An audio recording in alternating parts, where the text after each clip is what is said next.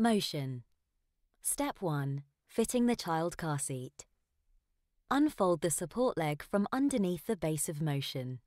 Release the ISOFIX adjustment levers and extend the ISOFIX connector arms fully out. Attach the ISOFIX connector arms to the ISOFIX points within the vehicle seat. The indicators on the top of both connector arms will switch from red to green once connected. Push motion backwards as far as possible towards the vehicle seat. Step 2. Securing the support leg. Extend the support leg at the front of the base down to the vehicle's floor by pressing the support leg adjuster button on the back of the leg. The indicator on the foot will switch from red to green once it is securely in place. Step 3. Preparing for loading. Press the rotation button on the center of the base of motion and rotate the seat until it locks into the loading position. The rotation button now displays red.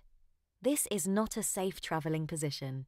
Loosen the shoulder harness by lifting the release button at the front of the seat and pull both harness straps towards you.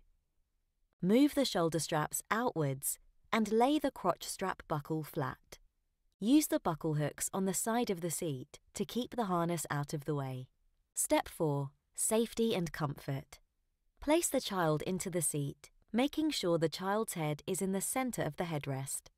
To adjust the height of the headrest, pull the headrest adjustment handle upwards and locate into a new position. There are 5 height positions to choose from. Bring the shoulder straps back together, making sure there are no twists. Fit the shoulder strap tongues together and firmly push into the crotch strap buckle. Secure the harness by pulling the harness adjustment strap towards you. The harness should fit snug to the child's body. Room for 1 finger width behind the harness is an ideal guide. Adjust the recline in the loading position by pulling the reclining button underneath the seat and tilt it to a new recline position. There are 3 different positions to choose from. Step 5. Final checks for traveling.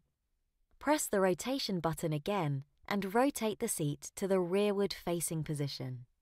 The seat can be used in the forward-facing position for children over 15 months of age. Check all 4 indicators are showing green before setting off on your journey. This is the indicator on the foot of the support leg, the indicator on the rotation handle, and the indicators on each of the ISOFIX connection arms.